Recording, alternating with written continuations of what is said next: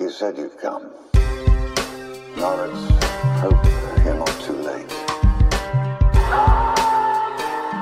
We know each other. He's a friend from work. Long talks. Long talks. Talk just a little bit, just for the sake of it. Say what you think of it.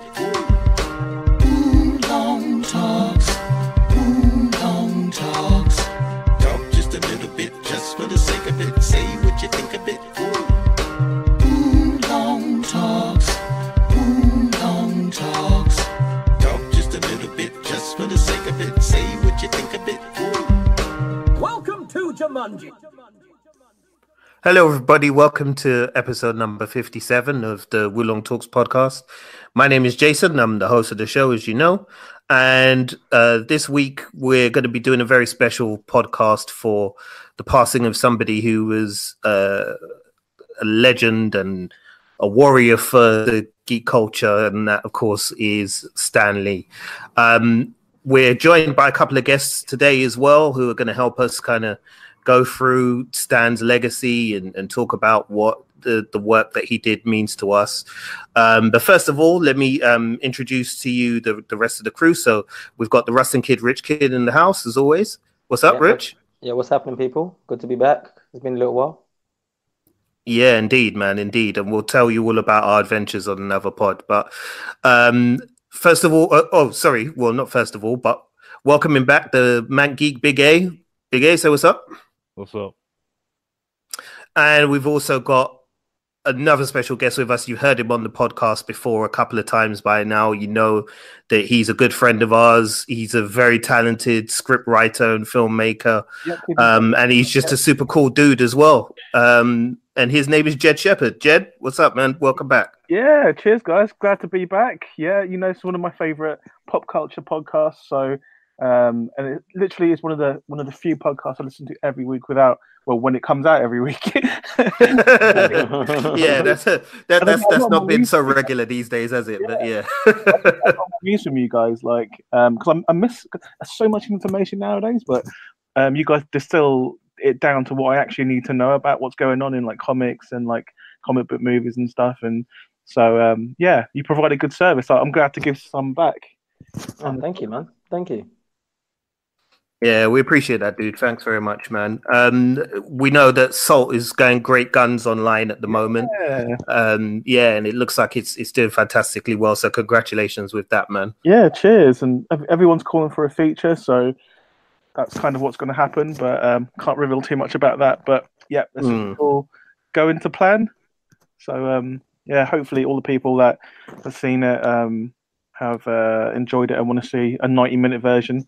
And those that don't, then well, you're going to see a 90-minute version. But yeah, that's for a future podcast, maybe. Yeah, for sure. But yeah, listeners, I mean, as you probably know by now, you know, earlier this week we lost Stan Lee, the co-founder, I guess, of Marvel Comics. You know, the guy who created so many and co-created so many of the heroes that we love and grew up with as kids and have gone on to become, you know, pop culture icons. And Lee himself was somebody who ultimately became so hugely important to the culture that we love, really. You know, his work has influenced just about everyone and everything. I saw earlier this week that somebody referred to Stan Lee as the Quincy Jones of comic books. And I thought that was such an apt, you know, kind of way of putting it and of describing him, really, because, you know, his fingerprints are everywhere today in the comic book world. Whatever kind of comic books you like to read, you know, you will find Stan Lee's imprint in there somewhere. So, yeah, you know, he truly was an incredible creator. So as I said, with this episode, we're just going to kind of, you know, give you some of our thoughts and how we're feeling about the news. I know some people are really devastated. Some of us are perhaps more reflective, and some of us are more celebratory. So we'll give you our kind of take on how we think and feel about Stan Lee and what he came to represent, and also share some personal anecdotes with you as well about the kind of experiences we had with his work and what it means to us. So first off, guys, I guess we start off by asking the obvious question, really, but you know, the name Stan Lee became kind of synonymous with a certain quality, and you know, his name almost became a brand in and of itself.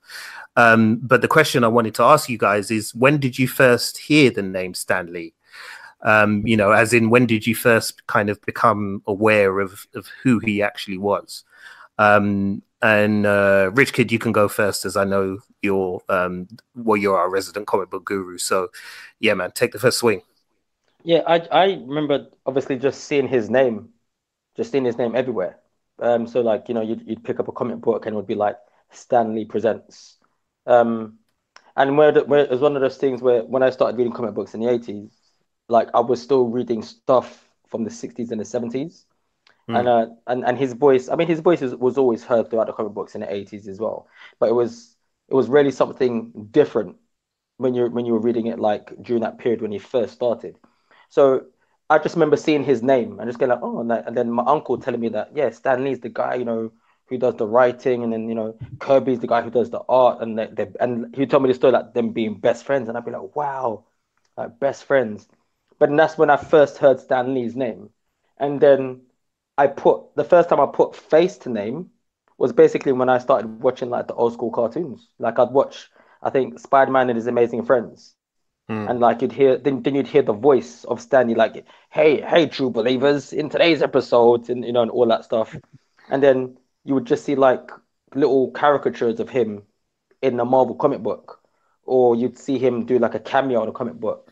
So essentially, like, give or take, when I first started reading comics, that's when I first heard the name, and I just felt that he was something special. And then when I was told that he, you know what he'd managed to do, I was just like, Jesus, like this guy's God. So yeah, for sure, man, for sure. Alf, how about you, man? When was the first time you heard the name Stan Lee? The first time was kind of like my sister had seen Mallrats, and he has a cameo in that movie. And I'd been getting comics for a short while at that point, and she had mentioned him, not by name because she didn't know his name properly, but she had said to me that, oh, that Marvel guy, that guy who does the comic books is in Mallrats. And I'm like, I don't know what you're talking about. You know what I mean? And then she said again, like the comics, like the Marvel comics guy, he's in that movie. He makes an appearance, you know the one. And she described him. I was like, nah, I don't know what you're talking about in that. And then I can't remember when, but some point afterwards, I kind of became like familiar with his face and how he looked like and all that kind of business. And yeah, and then I just started, as the years went by, I started to realize kind of like how much he was involved in and how many like TV shows and stuff were based on things he was involved with or created and stuff like that.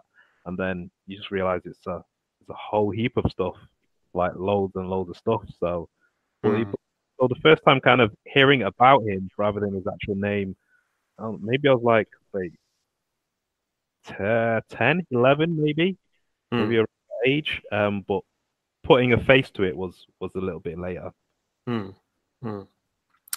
And Jed, how about you? I think mine's gonna sound like I'm nuts or something. Because obviously, like when I was a kid in like primary school, I mean, comics were coming back and forth, and like my parents were buying me comics, but probably not the kind of comics. They're probably like stuff like the Beano and the Dandy and all that crap now. But and then a couple of times some Marvel comics like came my way when I was maybe like 8 or 9, and I was kind of getting into them, but nothing. I think they were probably like DC or. And then maybe around the age of like 9, 10, I got my first proper comic that I actually remember, and it was a copy of the Fantastic Four. And from that day until now, like Fantastic Four have been the comic that I love the most, the ones I know more about, and I will till my dying day say that they are the greatest Stan Lee creation like ever. They're the greatest comic book there is. And in the Fantastic Four, especially in that first run, when it was him and Kirby, like the first 100 issues or so, He used to put first 101 issues. Yeah, something like that. He used to put himself and Kirby in those issues. But obviously he did like the letters page and things like that. But I think when I properly knew who he was when in secondary school, when this and I went to, you guys know, I went to Salesian College secondary school in South London, and I think I told the story on the last podcast I was on, but this guy used to like steal comics to order for us. And he used to go to Avalon Comics, and this is guy, I'm going to call him out, his name was Marlon, and and he used to sell comics £1 for any comic. Doesn't matter if they're old comics, new comics, annuals. It was just £1 a comic, and I would give him a shopping list. Right, I'd give me get me Fantastic Four number 50, Fantastic Four number 87, get me issue 100, £1 each, £1 each. And I was like, can you get me Fantastic Four issue 48, which is when Galactus like first appears? And I was like, oh, he's going to charge me a fortune for this. He got it for me. It was like on card on the wall in the shop in Avalon Comics, and he got it for me, and I paid him £1. And now it's worth like a fair fortune, the first appearance of Galactus. But yeah, around that time, Stanley used to put himself on the cover of the comics as well, like little characters, him and Kirby commenting on what's in the issue, and you used to see a little kind of like figure of him saying, "Oh, the fans are going to love this. I made Doctor Who part of not Doctor Who. I made Doctor Doom part of the Fantastic Four." That'd be great if Doctor Who was in Fantastic Four. But yeah, there's an issue where he's Stanley's on the cover saying the fans got to go wild for Doctor Doom being in Fantastic Four, and Mr. Fantastic's the bad guy. I just thought, who is this guy? Like breaking the fourth wall. I wasn't saying it in these terms when I was a kid. Breaking the fourth wall, and kind of narrating what's gonna kind of happen in the comic. You know, this guy's powerful. But again, I didn't put two and two together. I didn't kind of realize that someone could create like a world. It just didn't sink in that someone, like one person or a couple of people, could create a whole universe full of like basically everything that I like. And I think it wasn't until way later, maybe it was actually more rats as well, where I realized, oh shit, this is the guy that kind of has created everything I love and put a name to a face. Because I don't think he'd done too many cameos before Mallrats. Maybe he was in a couple, or I saw him in some TV shows. But yeah, I think it was Mallrats when I first kind of realized what he looked like and how he sounded. But also, the weird part of the story is, do you remember that book, that kid's book called Flat Stanley? Yeah. About the guy or the kid who was so flat he could go in an envelope, he could send him. Because his name was Stanley, I always I don't know why, but in my mind I was like, oh, Stan Lee, like you can put him in an envelope and send him places. Even to this day, I'm thinking, oh yeah, Stan Lee. He was like, if I start to like kind of like let my mind wander, I still think of him as a guy you could put in an envelope and send. Don't know why. But yeah. That's awesome, man. That's awesome. Yeah, I mean, like it seems kind of like we all kind of stumbled across Stan Lee in that way. I mean, for me personally, I guess I first kind of became aware of who he was around sort of 1991. This was when, like you, Jed, my first sort of experience with comic books in the early years was, the Beano and the Dandy. My parents used to buy me those. Yeah. And it was kind of after that period, around sort of 91, was when I went to Grenada and I first met my granddad, the one and only time I met him in life. And he was an avid comic book collector. It turned out that he had befriended some of the US military troops who had been based in Grenada during the uprising in the 80s. And one of the troops was an avid comic book collector and kind of had got him into it.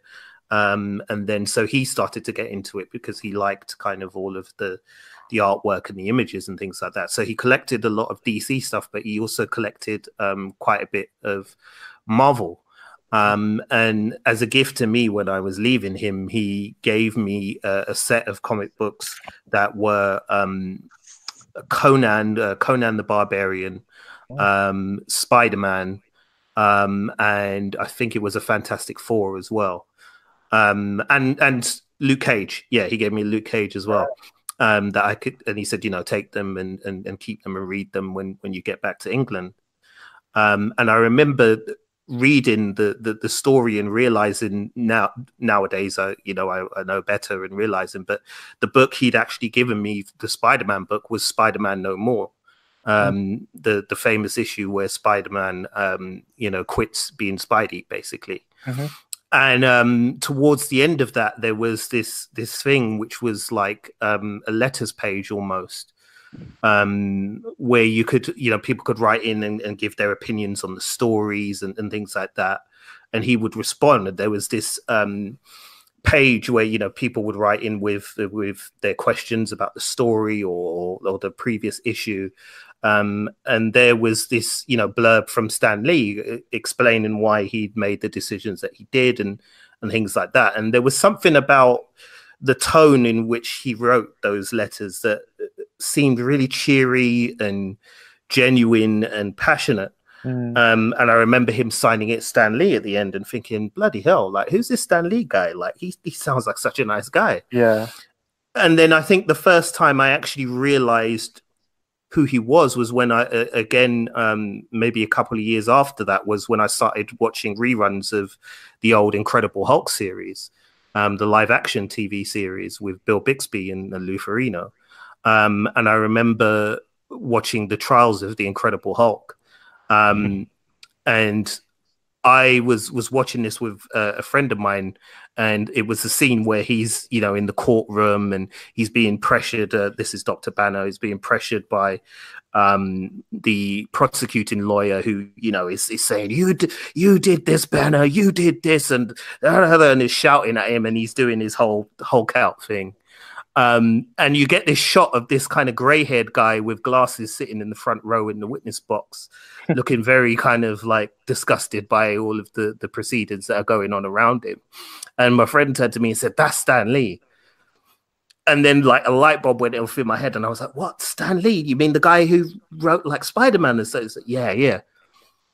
And then ever since then, it was like I always kind of, looked out for him in everything that I saw, because he, as said, he just kind of looked exactly kind of how I imagined him to look based on the words he used. And he just had this kind of, even as said in this, this small cameo appearance that he makes, you can see that, as much as he's trying to react within the scene and, kind of show fear and as discussed has said, there's so much excitement in his eyes that like, oh my God, I'm doing a live action Incredible Hulk. This is one of my creations and I'm here and I'm sitting on set, and, he can't hide his enthusiasm for it.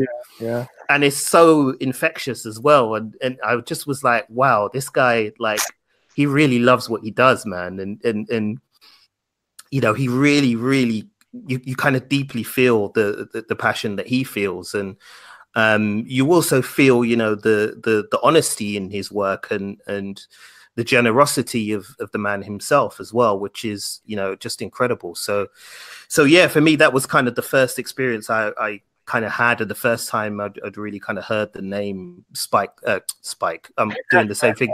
I'm doing the same thing the newspaper did in Australia. Sorry, Spike, you're still with us. It's the first time I heard Stan Lee. So yeah, that was probably my first sort of awareness of him and my experience of him, really. But I mean, he's looking back at it, he's had such an incredible journey to kind of get to where he's got to. He came from pretty humble beginnings, it's fair to say. I mean, he for those of you that don't know, he was born Stanley Martin Leiber. This was on December the 28th, 1922 in Manhattan, New York City. His parents were Romanian Jewish immigrants. And he basically lived through that early part of his life through the Great Depression. And so he would have seen, a lot of poverty and strife during that period, because the Great Depression was an absolutely terrible time in American history, really. So, it wouldn't have been easy for him in those early stages in his life. Apparently, he trained as a dress cutter Sorry, no, his father had trained as a dress cutter, not him. But he, as a child, was said to be influenced a lot by the work of Errol Flynn, and particularly because Errol Flynn, for those of you who don't know, is a very famous actor from sort of the golden age of Hollywood. He was known for kind of playing heroic characters, in particular Robin Hood. So a lot of the the kind of things that you're used to seeing in Robin Hood adaptations from movies and things like that come from the Errol Flynn movies. So a lot of that seems to kind of have shaped, his early love of heroes and telling the stories of heroes and sort of that modern mythology. But as said, he and his family had a very tough start to life in America. It was very, very difficult for him. He always kind of dreamed of writing the great American novel as well, which I guess in a way, I mean, we'll get to this later, but we can argue that he already has done that tenfold, really, in his work. Yeah. But yeah, he was a really kind of passionate writer from a very early age. He became an assistant at a company called Timely Comics in 1933. Timely Comics was a division of Pulp magazine. And he was put in charge there, or he was employed there to kind of do sort of day-to-day duties. He would kind of refill the artist's pens and things like that, and make sure the ink wells were filled through and all of that,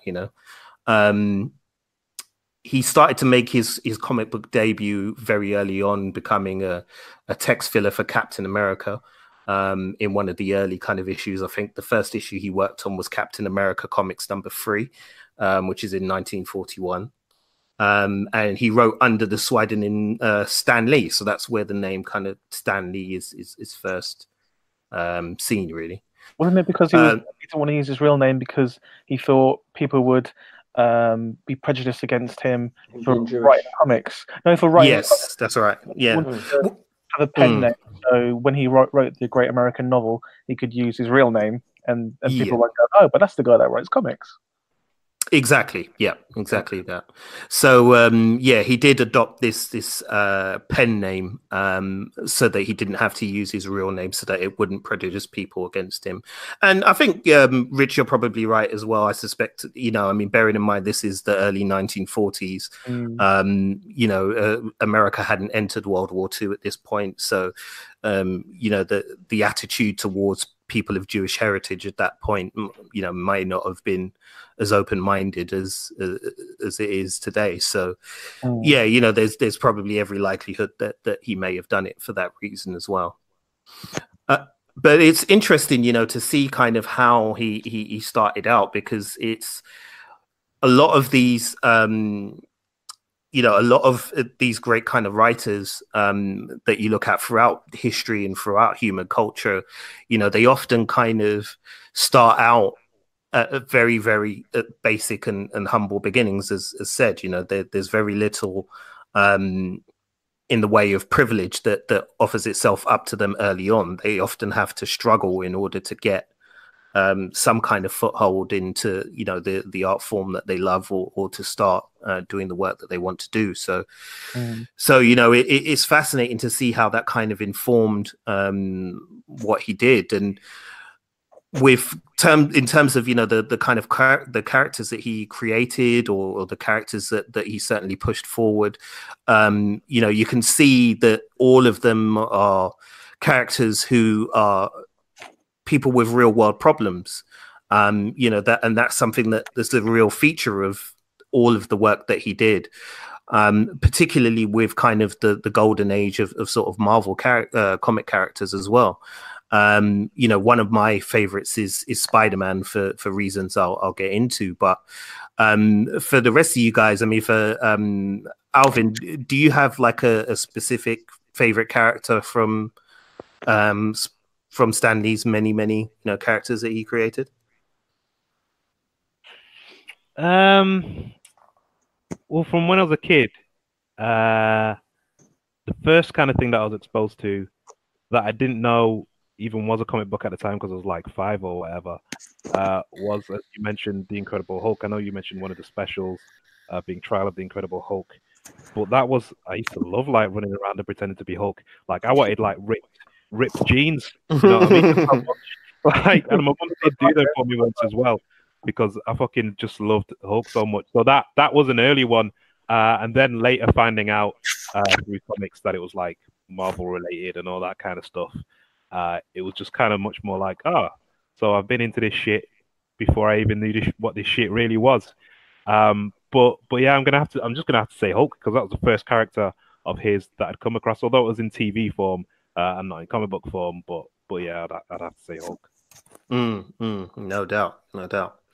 Yeah, Hulk was definitely one of those characters that you really kind of were drawn to because of the parallels between, you know, him and this monster that kind of rages within him, and it was a really kind of powerful idea for showing how humanity can be so conflicted and how we can have, you know, two sides to our character in a way that kind of Dr. Jekyll and Mr. Hyde also does, you know.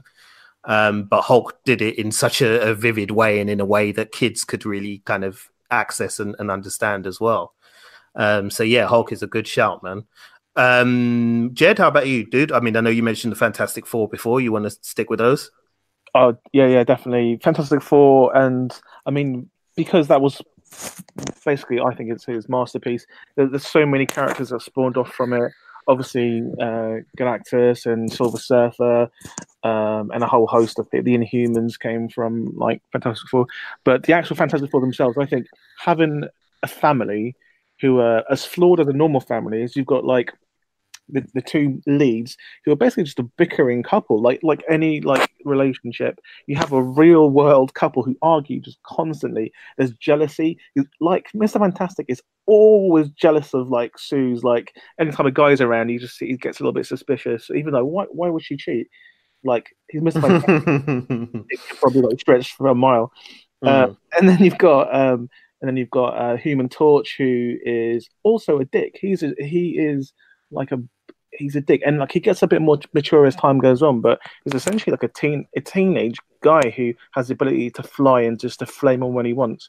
And he uses, especially in those early ones, he uses his powers almost for not to help the world, but to help himself get girls, get like fast cars and stuff.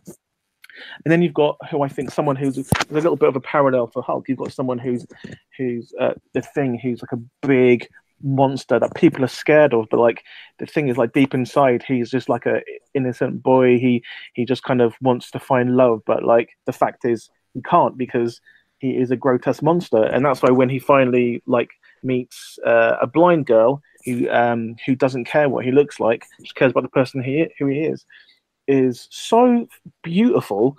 And this is a kid's comic, and you're learning these lessons at a young age. You're like, oh, okay, the person inside that counts.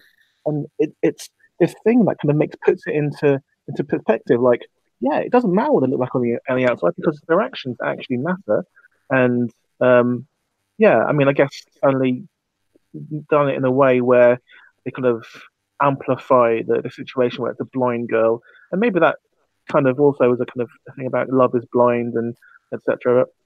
I just think there's so many lessons you can learn from the Fantastic Four. And that's why it's an absolute crime that they haven't done a film justice yet. They haven't made a Fantastic Four film properly yet. And I think it's really easy to do. They've got the wrong people involved, and all you have to do is make it about family. Like the Incredibles can do it. Incredibles 2 can do it. Why can't there be a Fantastic Four movie?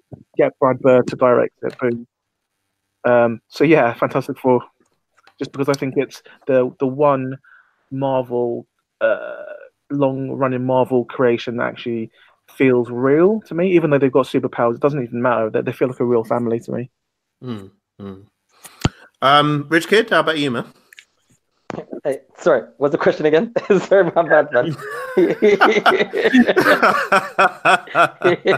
So literally, you've just spent the last 10 minutes not listening to a word anybody said. I've been listening. Okay. I've been like, oh, it's fucking beautiful, man. Like, I've got tears in my eyes. But what's the question again? The question is, what was your favorite of Stan Lee's creations of the characters that he created? It was weird because like the thing is, when I didn't just comics weren't just given to me sporadically. The thing is, it's like I was given comics like, okay, cool, read this and read this, and I would go to like for because I lived in Battersea, Jed, and Jed mentioned Avalon Comics. So Yeah. I used to go to Avalon Comics when it first opened. So it was one of those things where, as a kid, you're super impressionable. So obviously, like comic books come out on particular weeks, whatever. So one week Fantastic Four would beat the book, and I'd be like, oh my god, in that particular issue, I might want to be the Thing because he's gone toe to toe with the Hulk.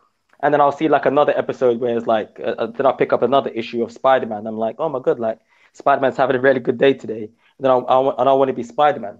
But I think it'd probably have to be, it would have to be Fantastic Four, Spider-Man, and Silver Surfer for me. Just because of like the way how they were written was like Jed says, like they were just written like real people. I used to like the best parts of the Fantastic Four is them interacting with each other. It's like I remember that you'd see like the Human Torch and a Thing having an argument, and they would fight. They were like brothers, but brothers with superpowers. So the Thing would pick up like a couch, and he'd try and hit the Human Torch, and the Human Torch would fly out the way, and then throw a little flame ball at him, and then like Reed would be like, "Stop, guys! I'm trying to, Then Sue would come in and be like, "Guys, stop! Reed's trying to do this thing next door. He's trying to make some, doohickey that would take you into the negative zone." And then Reed's in the background with one arm going around there, and then his head coming around, going, "Please keep the noise down." And I love that. Yeah, because, like you said, one of the things that I always say about stories, whether it's a film, whether it's a book, a television show, whatever, if you can take the people from that or the story and put it in another setting and it still works, then you're onto a winner. And I always remember getting that from the Fantastic Four. I wanted to be a member of their family. So that's the reason why I love those guys. Spider-Man, obviously, because I remember reading Spider-Man like starting from back issues, and he was a kid. And then as it started going on, obviously because I never read them mechanically, I'd have some issues where he's a kid, and I'd see some other issues where he's a teenager. So I always had that thing of like, oh wow, like this guy's gonna get older. Like I'm gonna get older as well, and then I'm gonna be able to have certain things like live by myself and all of this stuff, and maybe get bitten by a radioactive spider and fall in love with a beautiful redhead. I married a beautiful redhead, but I don't have radioactive spider powers. So I kind of got halfway there. And then with the Silver Surfer, there was just the way how he was just written, in which he just seemed like this majestic, and it's only when I look back at it now, this majestic, Christ-like figure, which is what I see now. But then at the same time, he's just this over-dramatic thespian, who just wants to describe everything in such detail, and he's able to do so many things. But all he wants to do is just observe and just live his life. And those three comic books are the ones that just really, I used to read them and just get so engrossed and so immersed in them that I'd just be like, fuck, like any given moment, I could be any one of those characters just from reading a comic book. But then in saying that, Jason, you mentioned earlier on about Stan Lee being like a fan of like Errol Flynn and basing quite a lot, having that whole thing where he wants to create characters from his inspiration from seeing Errol Flynn on film. Fandral from the Warriors 3, who are basically Thor's best friends. Fandral is based on Errol Flynn. If you look at the way how he's drawn and his whole attitude, and even interviews with Stan Lee, that's where he got the initial concept for creating that character. So I just thought I'd give a little bit of insight into that, and as to how Stan Lee used things around him to create characters, because he did the same thing with like other characters, whether it be Tony Stark or or Reed Richards or whoever, But those three comic books are the ones that really, really got me, and still to this day get me. And I think Fantastic Four is a wasted opportunity at 20th Century Fox. To be honest. Yeah, man. I think for me, it would probably be Spider-Man was the character really that resonated with me. Because when I, kind of stumbled across the comic, as you mentioned earlier, Richard, he was a kid. He was a teenager. and he had to go through a lot of the things that all teenagers do go through. You know, the difficulties at high school, fitting into different peer groups. But on top of that, had to juggle being a superhero. And, you know, he often struggled to juggle the two sides of his life, being a superhero and being, you know, a high school kid and a typical teen. And it was always that kind of side of Spider-Man that just really kind of spoke to me, because it made me feel like, wow, like, you know, they get what it's like to be a teen. You know, these writers, they get it, and Stan Lee in particular, you know, they get what the struggles are, and they understand how easy it is for us to feel kind of out of place. You know, especially at that stage of our lives when we're trying to still work out, you know, who we are and the kind of person we're going to become in adulthood. So, you know, for me, that was a big selling point with Spider-Man. And also, it was the genius of the costume, you know, in a sense that it always felt as if anybody could be Spider-Man. You know, even though Peter Parker himself was drawn as, you know, a white kid from Queens, once he had that mask on and the suit on, he could be anybody. And I always felt like, you know, there's no reason why I couldn't be Spider-Man. I mean, yeah, I'm a black boy from South London. I don't know nothing about that, but, you know, there's no reason why I can't, because it's just a guy in a mask. And that was the genius of Spider-Man, is that, you know, anybody can be Spider-Man. It didn't matter who you were or where you came from. You could be this character, and you could, you know, have the adventures that he has and live the life that he lives. And that's one of the, you know, the kind of many enduring things that Stan Lee has done with these characters that he's created, and with this mythology. He's always managed to make these things relatable to everybody. And I know, you know, inclusion was one of the big things about Stan Lee. He wanted comic books to be enjoyed by everybody, and he wanted everybody who read comic books to feel represented, and to feel like they were, you know, they were a part of this world that he was creating. You know, somebody else pointed out, you know, I was having a discussion with someone on Twitter, and someone actually pointed out that, you know, it was two Jewish guys from New York who created Black Panther, the king of a fictional African nation. And when you think about it, it's like, yeah, they actually did do that, didn't they? Like, you know, it's kind of crazy that they had that level of foresight. But you know, even when you look at the X-Men, you know, they were created at a time of great social unrest in America. You know, you had the civil rights movement, you had the women's rights movement, you had the burgeoning sort of gay rights movement in America in sort of the late 60s and early 70s. And, you know, the way that the X-Men characters were created and what they stood for, you know, this group that were trying to protect a society that fears it and hates it, was, you know, just so resonant, really, for the work that they were doing. That, and, you know, then when you dive into it, and, you know, you have the different opposing views of Professor X and Magneto, which many people say are based on, you know, Malcolm X and Martin Luther King. You know, he was very clever at kind of building all of that into his world.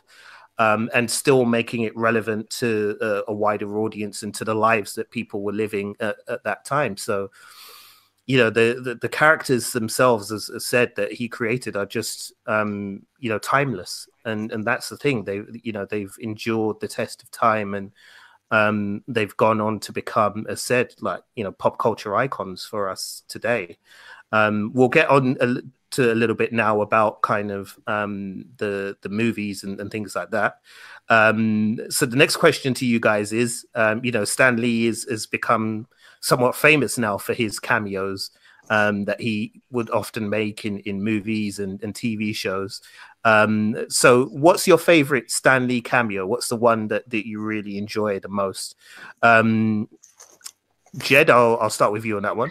Yeah, does it have to be in the Marvel Cinematic Universe, or could it be in general?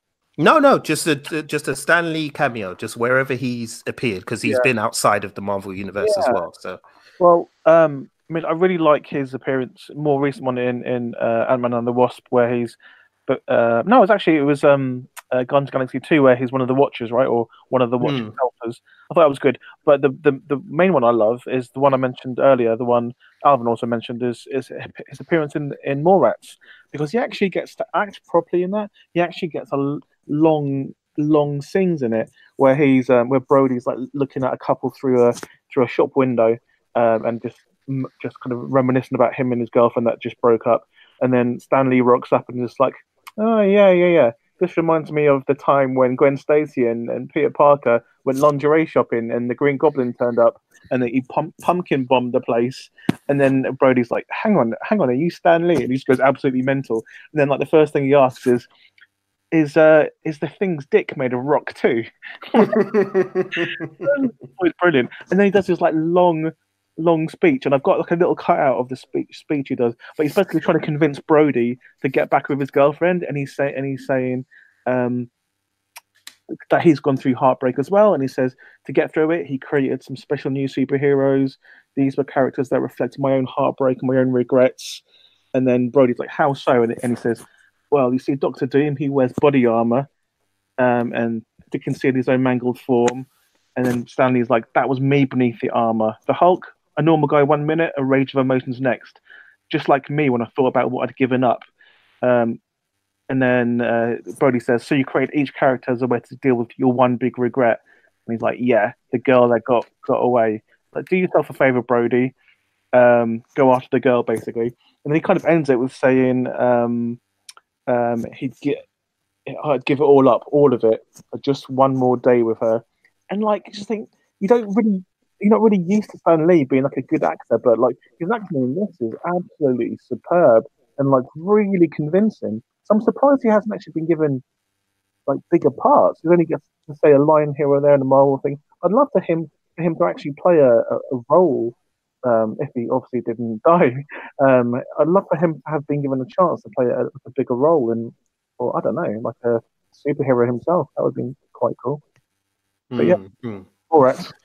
Well, who knows? We might get that in the future, man, because they filmed like I think 7 cameos before he died. Yeah, but didn't James Gunn film them all? Didn't James Gunn film all of the future? Because I remember like about a year ago, before all the drama, James Gunn was like, yeah, I filmed like 6 Stan Lee cameos for future films. So I wonder if they're still going to use those. Well, they have to now, really, I guess. Yeah. I would like to think they do the right thing in that instance and use them anyway. Yeah. Rich Kid, how about you, man? I think Jed might have stole your thunder there, though. Sorry, man, if I did. No, that's right. Fucker.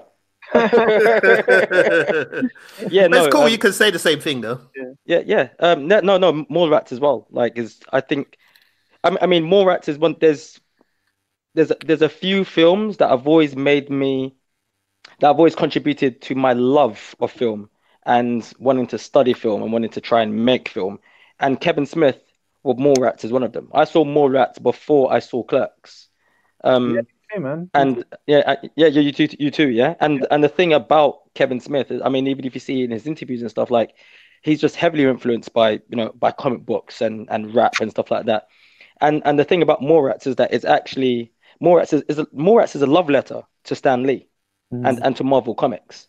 And I mean so much so that he actually, when he made that film, he had a falling out with Alex Ross. And basically, and anybody who doesn't know, Alex Ross is like a really famous painter artist. Yeah. For like Marvel Comics, DC Comics, Image, loads of things. If you just Google his name, you've definitely seen his work. And basically Alex Ross basically had a few things to say with saying to Kevin Smith about him not acknowledging that Jack Kirby was also a contributor to the creation of Marvel Comics, and so they didn't talk for a few years and stuff. But then, like Jed said, just that bit of Stan Lee being Stan Lee, and it's one of those things where he tells a story about the girl that he left, And there's something in me that, I mean, I don't know if it's true or not, but I always believe that he's always told the truth. Yeah. Like Stan Lee looks like that guy. Stan Lee is like the comic book white man version of Morgan Freeman. Like Morgan Freeman could come in and tell you some shit, and you'd be like, "Hey, it's Morgan Freeman. He's not gonna lie to me." So, so when Stan Lee's telling that story to like to Brody, I can imagine like behind the scenes before they filmed, you know, Kevin Smith goes up to him and goes, "Hey, listen, there's going to be this scene, and I want you to say this." And Stan kind of goes, "Well, Kevin Smith, why do I just say this? Because this is what rarely happened." And Kevin Smith just goes like, "You're the fucking goat. Go ahead, man." and that scene is just perfect. But even in the way, I mean, I mean, if you just that scene, he talks how he writes, and even when you watch Mallrats, the way how Kevin Smith writes dialogue anyway is almost like it's an ode to like the way how Stan Lee writes comic books as well. But yeah, that's my favorite scene. Like I think just because you get to see Stan Lee doing something, and it's not like a cameo or a fleeting thing where you have to be like, oh my god, there he is over there, or that's his face on just like a poster, like in an episode of Daredevil. You get to see Stan Lee and just do his thing, and it's I love that scene. Cool. Alvin, you're up next, man. What's your favorite?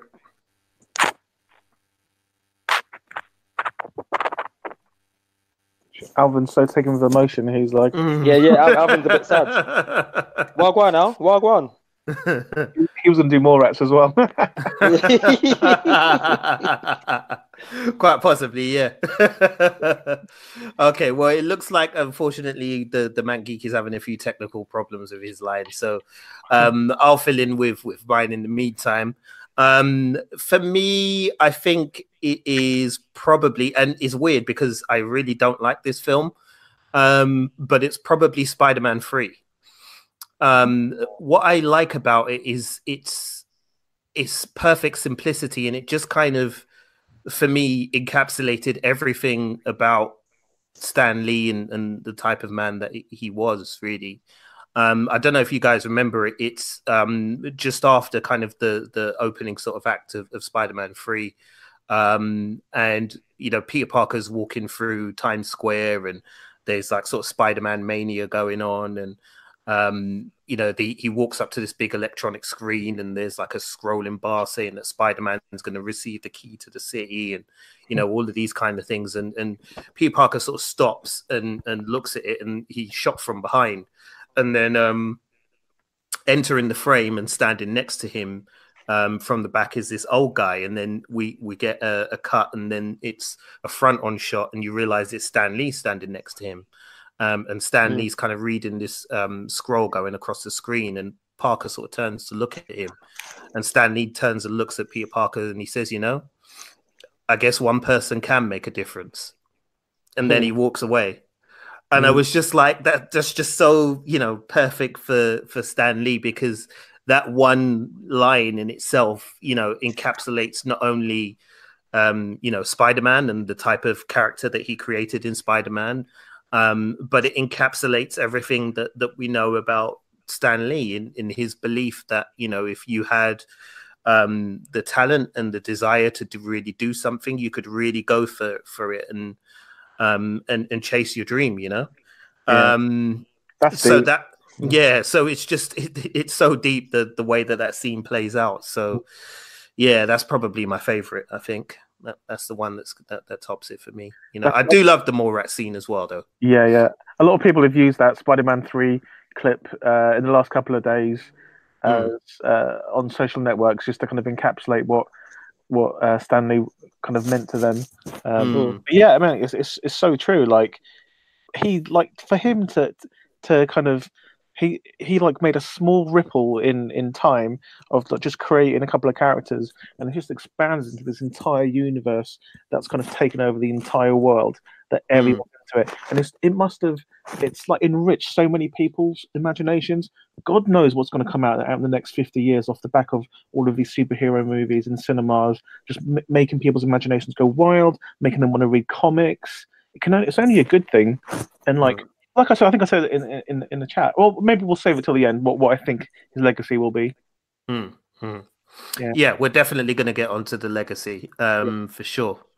But yeah, I mean, as I said, it's been a remarkable kind of journey for Stan Lee, and you know, he lived to the age of 95 first and foremost, which is a damn good innings, you know, whichever way you look at it. You know, if you live to the 90s, you've done, you know, you've done really well in life. And it's so fascinating because reading, you know, a little bit about him as well.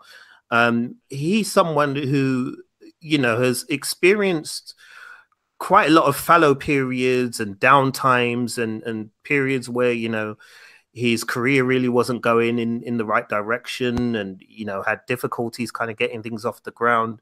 You know, and it's worthwhile remembering that, you know, God, I keep calling him Spike Lee. Jesus.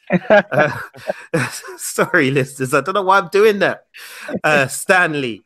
You know, it's remarkable that he didn't really hit his kind of golden patch until he was 39. I think that's when he first created the Fantastic Four, funnily enough, was at the age of 39. Yeah. And it shows you how, you know, if you have the persistence to kind of follow your dreams and to keep going and to keep pushing through, even when you hit adversity, even when things become difficult, that, you know, you can make it through that on the other side, and have tremendous success with your career. Because I said, you know, to be 39 and to not really have that kind of smash hit character until you reach that age for a writer is, you know, it kind of shows you, I guess, how the power of the written word is more powerful than time itself and age itself, you know. Whereas in a lot of other careers, if you haven't done what you need to do by 39, then you can forget about it. But you know, in the world that he created, you know, that's truly remarkable, really. You know, it really is. I don't know about you, Rich, but that gives me hope for us. So, oh yeah, hands down, man. Yeah, for sure, definitely. Jed, you don't count because you've already got a successful career. Getting there. But yeah, you know, it really does, as I said, show just how you can do that, you know. So yeah, that's wonderful, really wonderful. But as I said, Lee himself has lived a really colorful life. I mean, he served in the armed forces during the war. You know, in the 50s, he wrote a variety of different stories as well. He wrote, this is something that you mentioned earlier, Richard, when you and I were talking today, that he wrote romance comics as well, which seems kind of weird when you think about Stan Lee. You instantly think Marvel, but yeah, you know, he tried his hand at romance. He did westerns, comedies, science fiction, horror, suspense. He did all kinds of stuff, really. You know, he did some work on syndicated radio as well, with a newspaper strip that was read out as a radio comedy in the 50s. So yeah, there's loads of things that he kind of did creatively. But I think, obviously, you know, the thing that we kind of really know him for is his work with Marvel. And Marvel, you know, as a brand has kind of become synonymous with Stan Lee and him with the brand. The two are, you know, inextricably linked. I saw that there was a tweet from Kevin Feige on the day of his passing, who's the president of Marvel Studios. And he said, you know, basically, I owe my career to Stan Lee, because of the work that he did, because of the characters he created. And there's just, you know, it was incredible to see the amount of you know, comic book writers and artists who kind of cited Stan Lee as their influence and their reason for doing what they're doing. And also, you know, but outside of that, like writers of fiction and things like that, like, you know, like R.L. Stine, who wrote the Goosebumps books, you know, talked about what he did. You know, he had rappers talking about what he did. It was incredible to see just how far-reaching his characters were. I think we've got the Manc Geek back. Alvin, are you there? Yo, can you hear me? Yeah. Yes, we can hear you. We lost you there. I was talking, you know, and then like other people were saying shit, and I thought I was getting cut off, but then like you weren't being rude. You just couldn't hear me. I was going to say the same scene that you said, by the way. But obviously, I was saying it, but then no one could hear me, so it's lost in the void now. I guess if I have to select a different cameo, it would be the best bit of Fantastic Four: Rise of the Silver Surfer, where he's going to Sue and Reed's wedding. That seems actually pretty funny, and that was one of the kind of like one of the first few where he spoke. I think the Spider-Man 3 one came first, perhaps. Yeah. And then that was probably like the second one where he had like quite a few lines and that, and it was more of like a little scene rather than him just appearing in, I don't know, grabbing like a little girl while rubble's falling off the building or whatever. But yeah, I think that's the best bit of Fantastic Four: Rise of the Silver Surfer. It's a good question because I haven't seen that film in ages. Is he playing Stan Lee or is he playing Willie? Is he playing Willie Lumpkin? Guest list or something like that. Is he what? I think he said his name at some point. And is it Willie that? Because I remember seeing him because he's in the first one as well, right? Yeah, he is. Yeah, because he's the postman. And but I remember there's a famous, well, not a famous character, but there's like, well, I mean, what we've been talking about Stan Lee just writing characters and just making them amazing. But there's just the postman who delivers posts to the Fantastic Four in the Baxter Building or Four Freedoms Plaza or whatever base they're using at any given moment in time. If it's based in New York, it was always delivered by the same mailman, and his name was Willie Lumpkin, and he looked like a slightly plumper, older version of Stan Lee. And so I remember seeing Stan Lee playing this character, and obviously because it's the 20th Century Fox Fantastic Four movie, I didn't pay that much attention. But when you just brought him up, Alvin, I just want to know if you knew if he was actually playing the character of Willie Lumpkin. But no, in Fantastic Four 2: Rise of the Silver Surfer, he actually says his name. It's because the guy won't let him in on the guest list, so he says, Stan Lee, like that, and the guy's like, nah, and like pushes him out. Because I remember that. He's confirmed that all of his parts, because there's that theory that he's one of the Watchers. Everyone's saying that's in all the films, but he confirmed in an interview that he sees himself as an emissary for the Watchers. Like he helps out the Watchers. Like they're watching from space, from the moon, and he's down on Earth, actually physically interacting and getting information to bring back to the Watchers. So that's why he can play all of these parts. That's how he sees his cameos, and if you think about it like that, it's incredible. I love it. Well, I'll tell you this much. I'll tell you how that works even more. And once again, this boils down to the writing of Stan Lee and how much he's influenced. Because if you think about it, right, he's played cameos in other other franchises that are part of other studios. So I don't know if you guys have been reading Spider-Verse. And basically, what Spider-Verse did, there's Spider-Geddon is the sequel to Enter the Spider-Verse, which came out a couple of years ago. And what they did is that they basically said that every single Spider-Man character that you've ever seen, whether it's the Spider-Man Japanese TV show, Spider-Man and His Amazing Friends, they all belong to a particular universe. And so it just goes back to that thing of like them saying, okay, well, Stan Lee has created this universe, and on top of that universe, he's created other universes with What If. So even Stan Lee appearing in like the Sony versions of the Spider-Man film or the 20th Century Fox versions of Fantastic Four, and then appearing in the MCU, it still works. So it's not even one of those things where somebody can turn on and be like, oh yeah, like the studios came up with a really good idea. No, he wrote that fucking idea in the 60s, and they just took it and ran with it. And once again, that just shows you the influence of the type of writing that he's done or he's had. There's that what if issue where it's what if the creators of or the staff at Marvel became the Fantastic Four, and like Mr. Fantastic, and like Kirby was like, I think their thing or something. It's a really weird issue, but yeah, it's weird if that's like part of the kind of canon, the Stan Lee canon. Yeah, it's so cool, man. It's so cool that they were able to do that. Well, I guess we need to start getting into legacy now, really.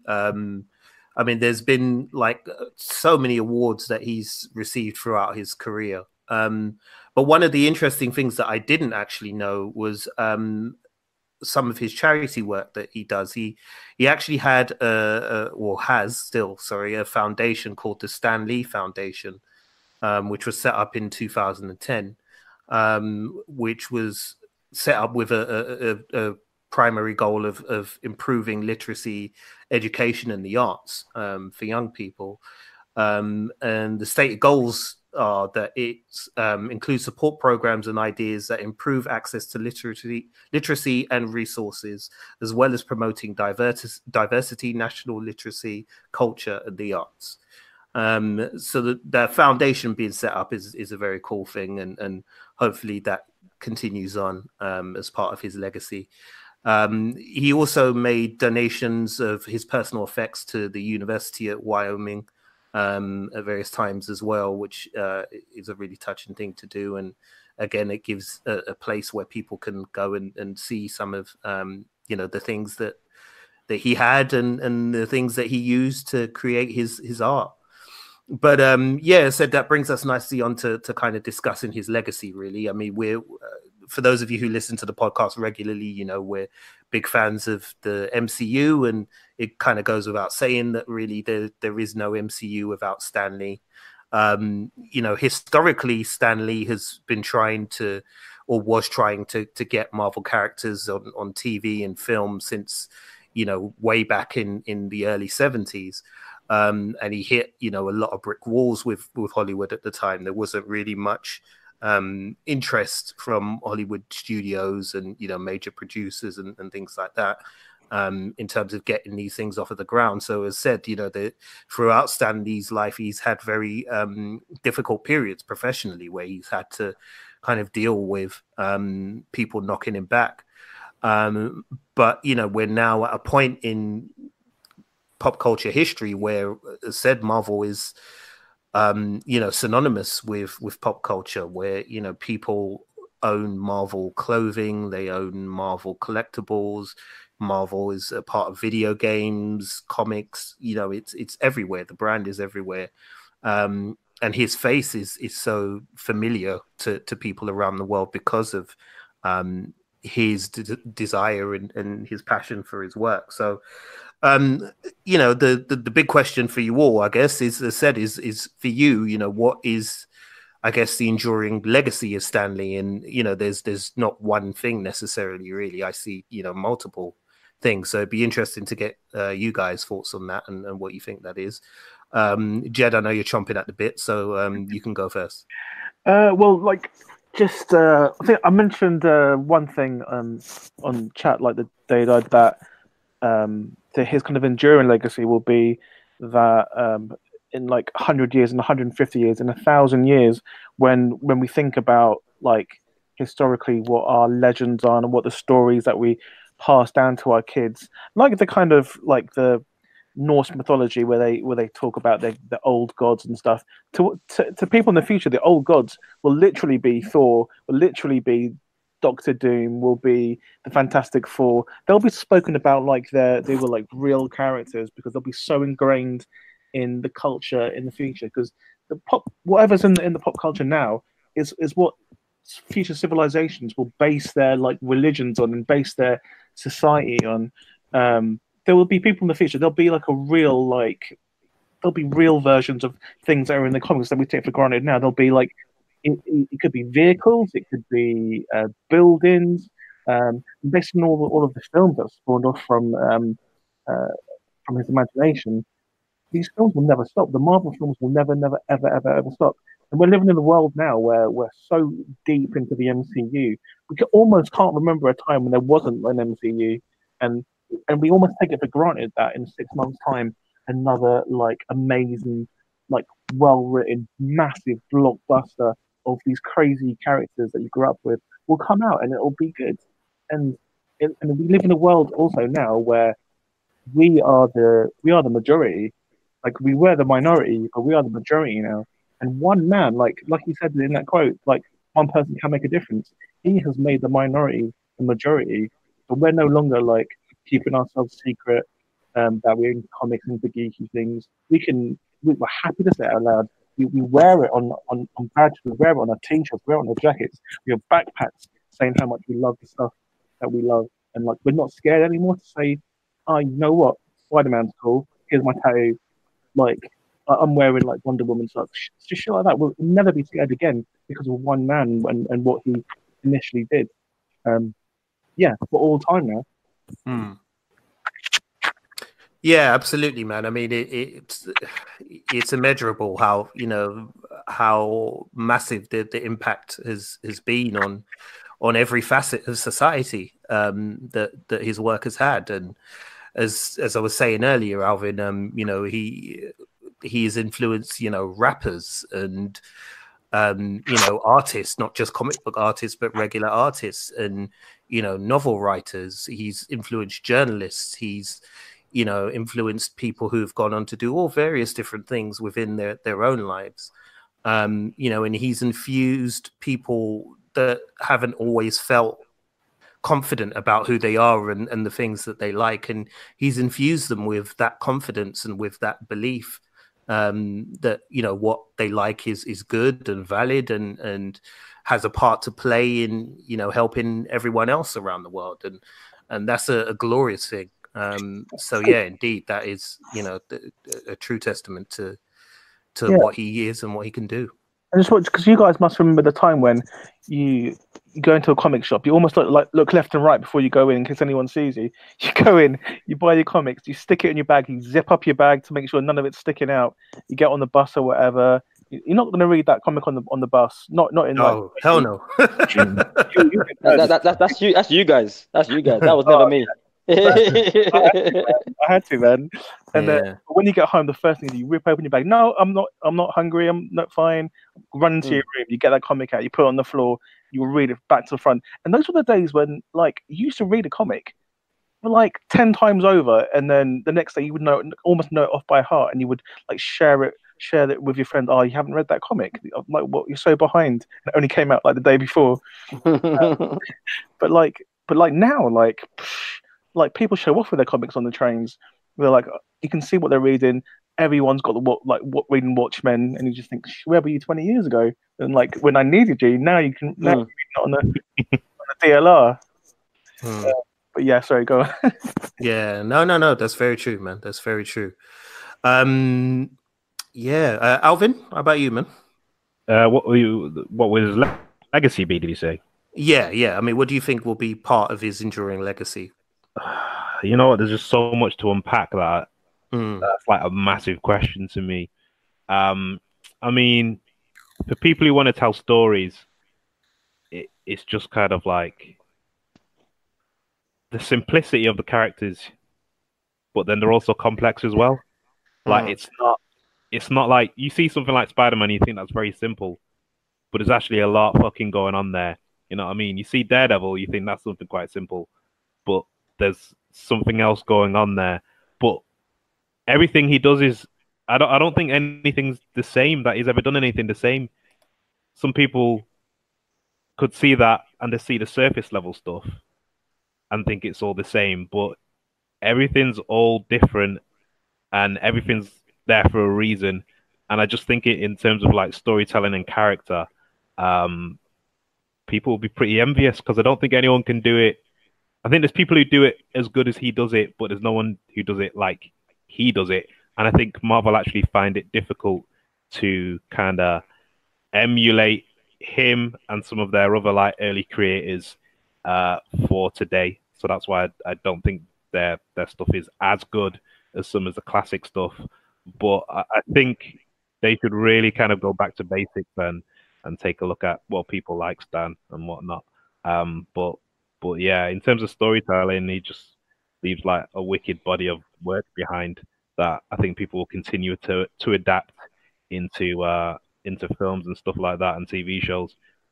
Maybe some of his later stuff, perhaps not like, I don't know if you remember the animation projects that he did on DVD. Was it around 2006, 2000? I think there was one called Condor, and it was some kid with a skateboard and wings or some weird shit like that. And he did a show called The Reflected, which I think was on Crunchyroll, which it was a decent idea. It wasn't executed the best, but I think everyone will always kind of like connect more with kind of like his Marvel stuff and whatnot.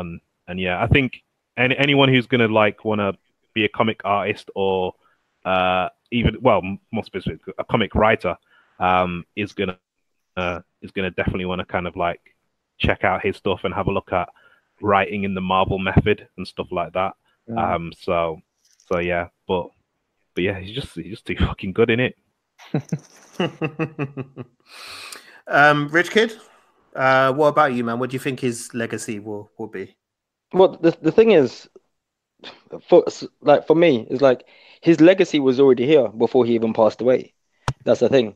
I mean, you guys have touched upon like the TV and the film and stuff, but any comic book that you read now, like I mean, like okay, let's just I mean, let's not talk about other comic brands or like brands, but if you just look at Marvel, if you look at some of the best writers that they've got or that they've had, some have left and come back at some point. So you look at Brian Michael Bendis. Bendis, like writing Ultimate Spider-Man and creating that Ultimate Universe. Bendis basically just redid what's it called? He just redid Stanley anyway. Like to me, it's the equivalent of Eddie Murphy doing Raw and Delirious, and that's just a straight up homage to like Richard Pryor's Live on the Sunset Strip and the other one. So you look at that, and then or you look at like Jonathan Hickman writing Fantastic Four, and he's basing his Fantastic Four on John Byrne's run on Fantastic Four during the 80s into the 90s, who John Byrne basically based his Fantastic Four on Stan Lee.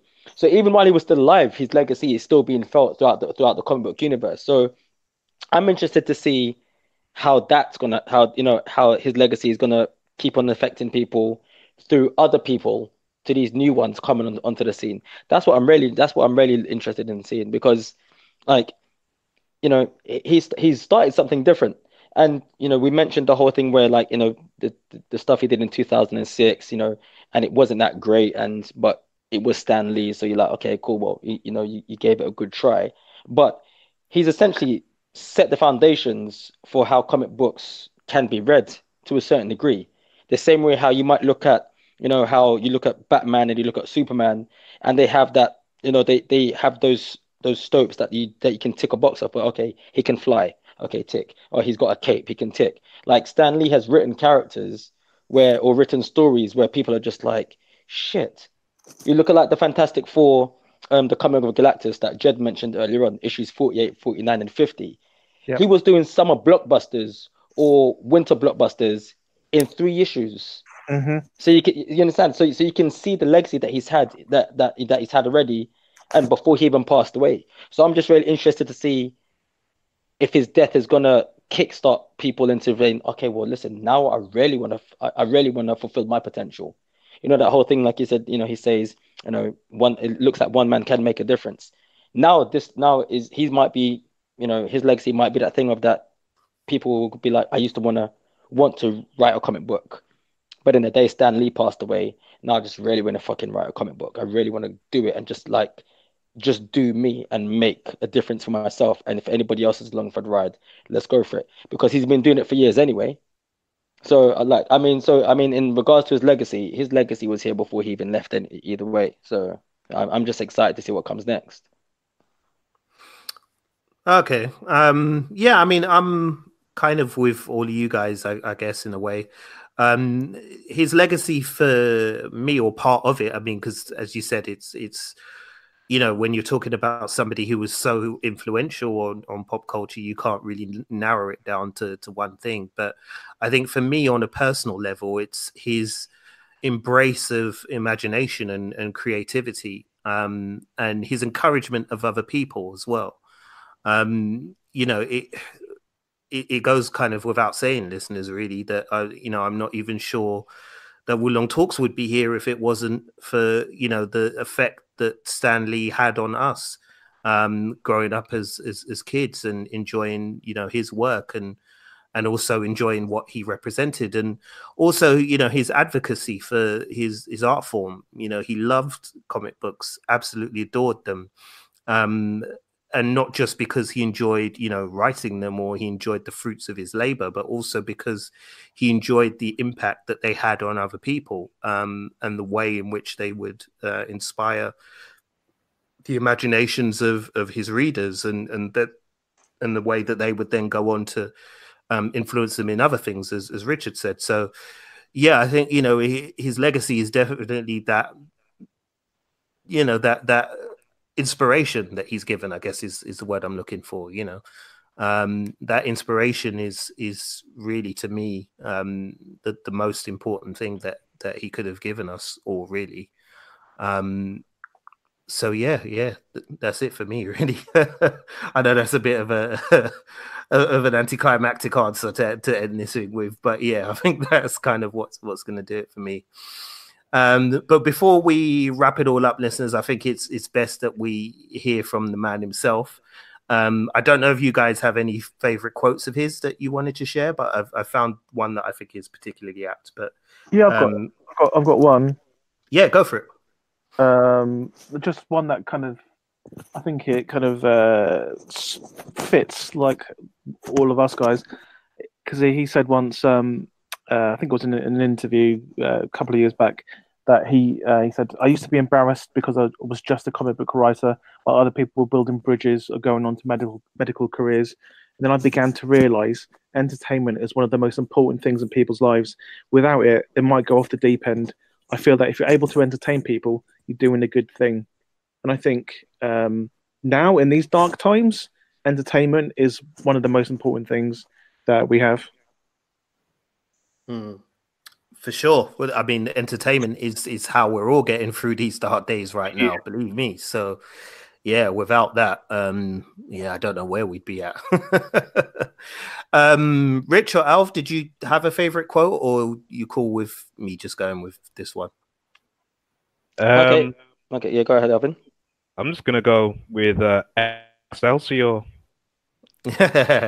Yes, of course. Why not?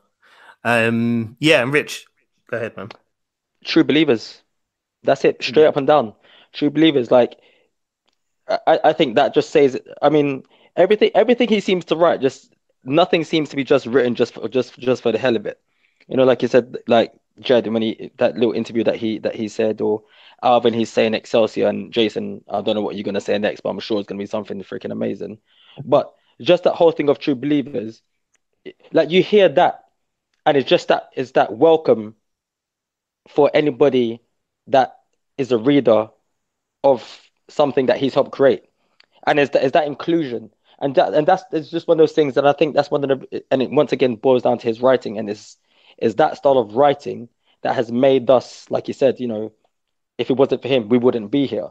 Is that little thing, that little affirmation of like, listen, okay, welcome to this place. You can read this, you can participate in this, and I just love that. It's like it's his welcome to everybody that's out there, whether you've been reading comics for years, or watching comic books, or whether you're just coming onto the thing.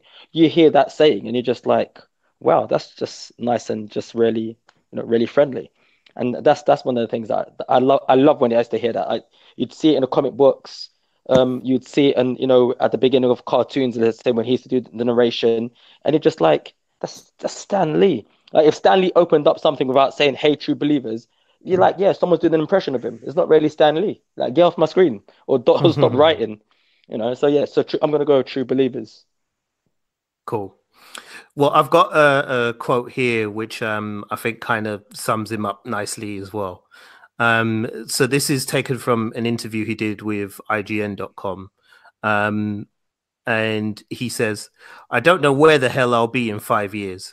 Maybe I'll be producing movies. Maybe I'll be on a street corner selling apples. I don't know, but I'm having a hell of a lot of fun.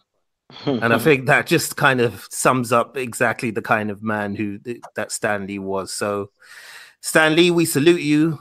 Thank you for giving us years and years of entertainment and education and joy. You've influenced, as said, millions of people across the globe, and many, many artists to go on and do the things that they do. You were a true giant of the pop culture universe, and your enduring legacy will live on and on and on and on for as long as people are telling stories. So yeah, we salute you, man. All right, well, that's going to wrap it up for us. I hope you guys enjoyed listening to the podcast, and if you're feeling a bit emotional, then feel free to let some of that emotion out, man. That's not a bad thing. First up, I want to say thank you to Jed and to Big A for joining us. Jed, do you want to give a quick plug for Salt while you're here? Yeah, go watch Salt. You can find it on Vimeo. Type in Salt or something, or go to my Twitter at Jed Shepherd, JedShepherd, and check it out because I'm always tweeting about it. I'm just spamming everyone about it. But yeah, then you can see Salt. But you can also check out Dawn of the Deaf and Absence and my other films if you want. And yeah, hope you like it. And Excelsior. And Big A, how about you, bro? Where you at, and where can people find you, and what you working on at the moment? If you want to get me on Twitter and Instagram, I forgot my handle. Wait, at Big A. Wait, I've not said it in so long. You can find me anyway. Like, close your eyes, make a wish, you'll fucking find me. Or I don't know, link up with the Wulong Boys, and then fucking you can get me. So I don't know why I'm swearing so much, and then you can get me through them. But yeah, yeah. Cool. Well, thanks a lot, as said, listeners. We also want to say a quick thank you to our friend Rob Wade from Emotionally 14. We're part of the Emotionally 14 network called E14 Endorsed. What does that mean? Well, you'll find out in the show notes on the app that you're listening to this to. So just make sure you head down there and check that out.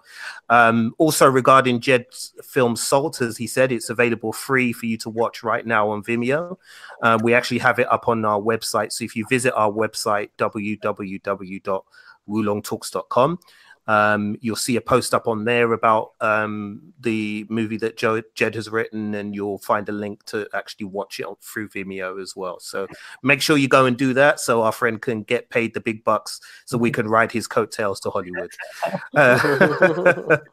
And we also want to say a big thank you to the Britpod scene, which is a network of British independent podcasters who continues to support everything we do here at Wulong Talks. If you want to find out more about the Britpod scene, then again, just head to the show notes here on the app that you're using, and you'll find a link to the website there. And before we go as well, I just want to mention, of course, that the Bebop Rewatch podcast is still going strong. We haven't done an episode in a little while, but we will be recording one this weekend. We'll be up to session 8. But if you want to check out session 7, the previous one, which coincidentally features our guest Jed Shepherd, you could go ahead and check that out on any podcast app where you find Wulong Talks, and we'll be right there. Okay, well, that's going to do it from us. As said, thank you for listening. We really appreciate you guys. You guys are awesome. And, you know, if there's anybody in your life that you appreciate, make sure you let them know that you appreciate them as well. Don't wait until it's too late, because, you know, death has a way of creeping up on us when we least expect it. Perhaps not in Stan Lee's case, but, you know, certainly it can happen. So if there's something you want to say to somebody, get it off your chest, man, and say it. And as Stan would say, you know, go out and have fun and live your life. All right, we're out here, everybody. Say goodnight, Rich. Good night, Rich. Let's say goodnight, Big A. Good night. And say goodnight, Jed. Good night, Jed. Hold on, is it? Wait. This is like just at Walton's. Is the light going to turn up as well? It is. And I'm Paul Walton. Good night, everybody. Take care of yourselves, and we'll see you next week. Thanks for listening to us. If you're down with Wulong Talks, show some love by following us on Twitter, Facebook, and Instagram at Wulong Talks. You can also find us online at www.wulongtalks.com, or drop us an email at wulongtalkspodcast@gmail.com. We can also be found as part of the Britpod Scene Collective, and we're also officially E14 endorsed. Search for those hashtags to enjoy more content from us and from other great British podcasters.